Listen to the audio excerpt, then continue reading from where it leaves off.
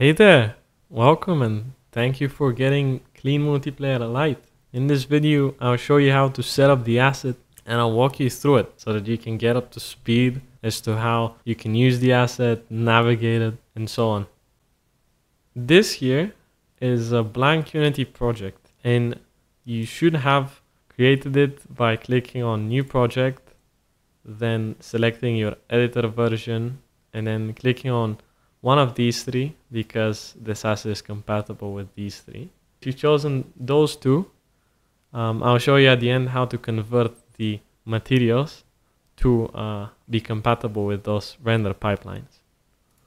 So to begin the process, let's import the asset itself.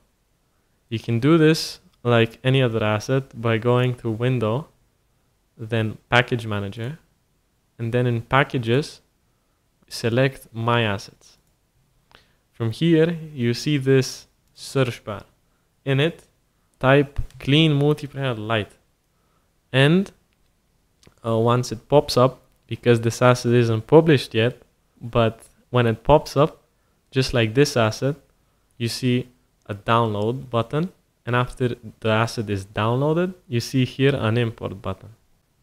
So once you've clicked the import button, moments later, you should see this window. It will show you the asset itself, and all you have to do is click import.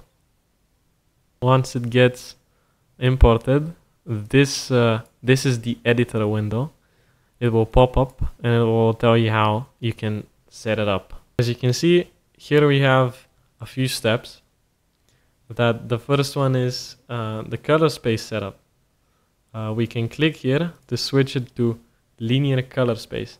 This is not required, but linear color space always makes the project look better, so it's recommended.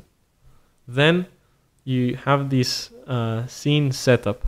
This will add the scenes to your build settings, which are located in build settings here. So if we add them, you see them appear, and that is this part done.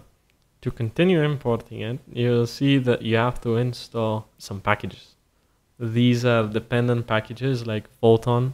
So if we click on Import Fusion 2, the asset store will appear.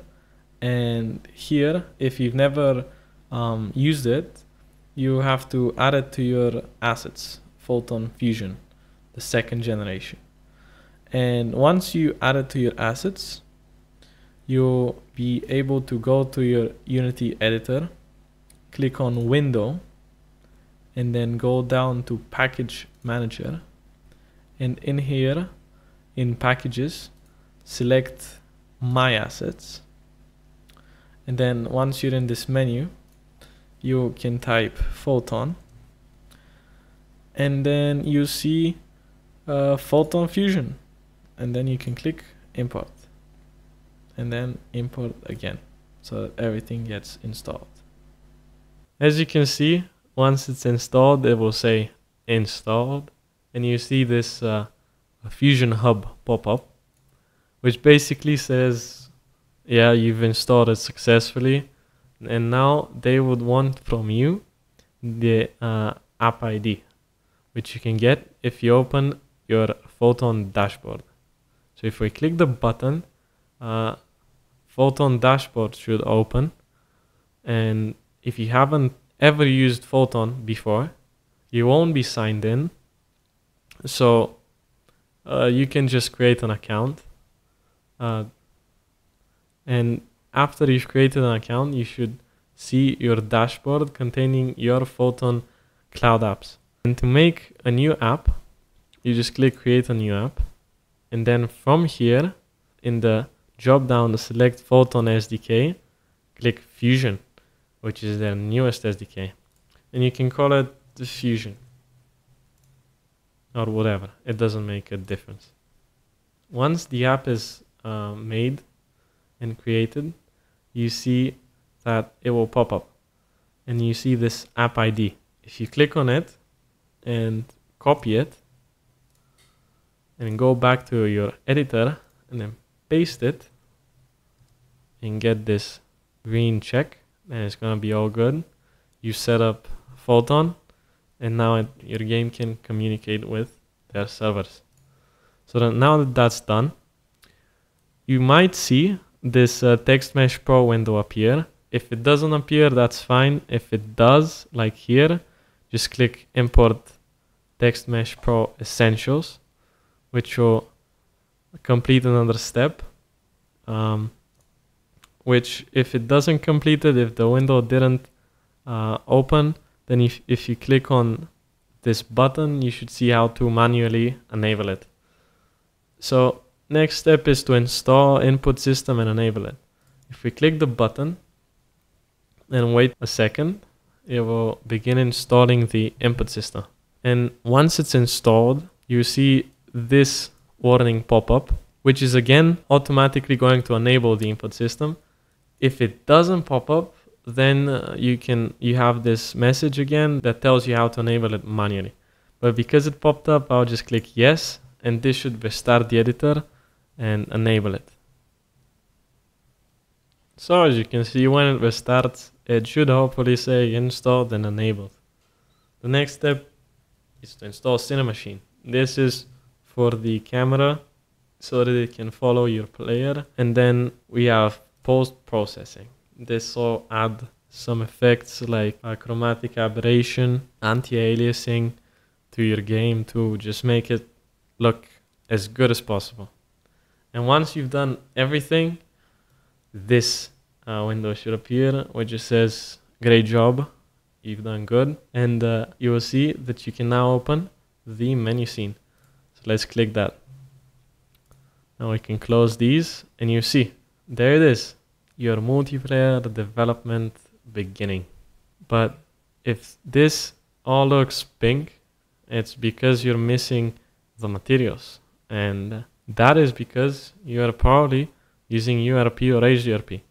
So to fix that, all you have to do is go to Clean Multiplayer Lite, go to Environment, Art, Materials, and now select all of them.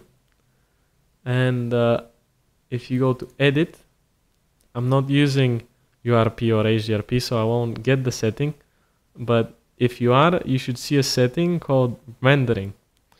And if you hold on it, you should then see Materials, and then another button which will convert them to HDRP or URP. And now that everything is done, this is your game scene. We can click play. You see you can enter your name. Then enter will become interactable. You also have Clean Multiplayer Pro. This is the Pro version if you want more features. Also, you see support and tutorials. This is from the Discord server. If you need any help throughout developing using this asset, feel free to go there, ask. You're always welcome. And then you have the exit button. You also have this Avocado Shark button, which will open the website, avocadoshark.com, where you can check out more stuff. If we click enter, you get connected to this room list.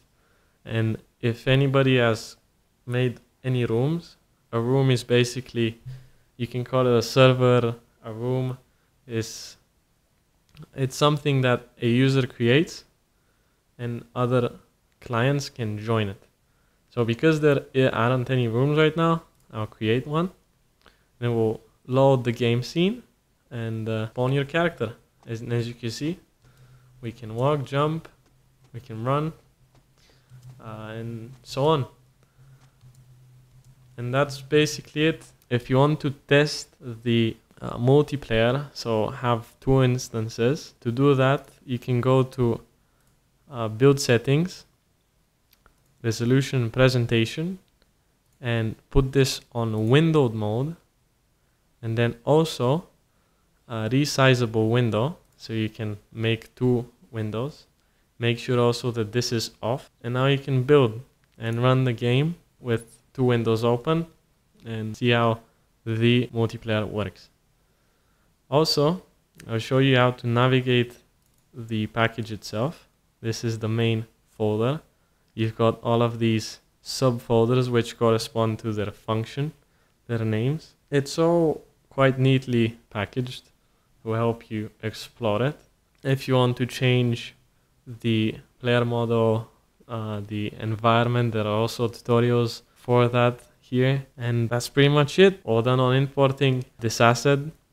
Thank you again very much for choosing to use Clean Multiplayer Lite. And I'll see you in another tutorial. Have a good day.